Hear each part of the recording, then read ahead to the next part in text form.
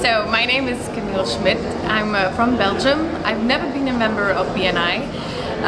It's actually my dad who started BNI in Flemish Brabant, and I was a student when he started it, and well, I was actually closing in on my studies, so I was graduating and I was searching for an internship in the movie industry, and I didn't have the contacts, nothing.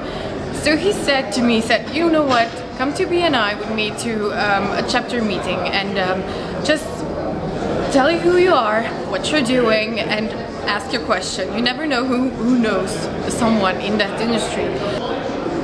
More than 6 referrals, and even after that 11 people called me to ask me if I want to join them for the project in the movie industry. So I was completely amazed by how powerful BNI really was. Even if you're a student, it doesn't matter. It's just put that question into it, and you will get the answer you're looking for.